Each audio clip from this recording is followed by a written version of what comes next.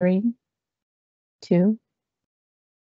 Good evening. This is Chairwoman Jane Lichter. I call to order the Board of Education of Baltimore County's public hearing on the proposed FY2025 capital budget.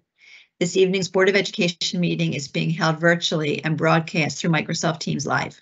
The registration form for the public hearing was available to the public online and closed at 3 p.m. yesterday for anyone wishing to speak at this evening's hearing. Your name will be called in the order of registration. Each speaker will be given 3 minutes to speak on the proposed FY 2025 capital budget. This public hearing is not the forum to speak on other topics. I ask the speakers to observe the 3-minute limit and conclude remarks when time has expired and you hear the tone. The microphone will be muted at the end of your time, and it could be muted if a speaker addresses a specific student or employee matter or is commenting on matters not related to the proposed FY 2025 capital budget. Our first speaker, I'm not sure if they're on, is Miss Courtney Duvant available?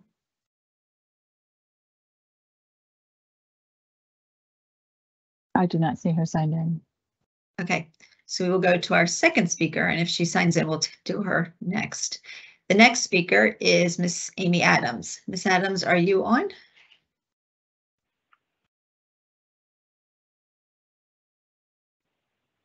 Good evening. Can you hear me? Yes, we can. Good evening.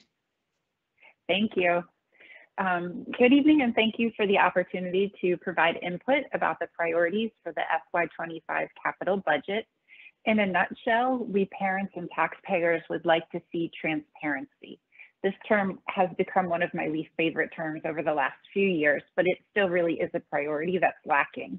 Even our county executive stated last week in an interview that he would like to see more transparency in spending, since the BCPS budget makes up more than half of the overall county budget. What we mean by transparency is communication about capital improvement projects that get funded behind the scenes without the public knowledge or opportunity to provide any input. We request that all capital projects come to the board for approval and public visibility. In recent BCPS history, the system has moved forward with smaller but significant projects without board approval and out of the public eye. The board should create a policy to establish oversight and approval, and the public should also be informed of all projects and plans. This type of transparency did exist in the past, so it's a reasonable expectation to return to this practice. We would like an update on the money designated for both Towson and Delaney High School projects beyond the planning and design phase. We would like the board to consider changing the student count process, which was discussed at the audit meeting yesterday and at a meeting regarding the extreme crowding issue at Hampton Elementary School. Relying solely on the September 30th student count is not serving the system well to proactively deal with the overcrowding and appropriate planning.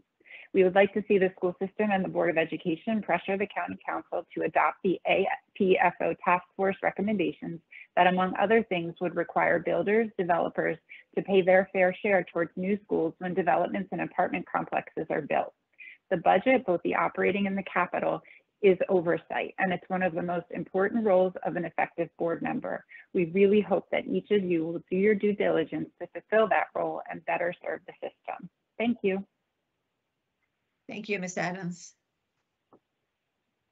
Is Ms. Courtney Duvant on the line?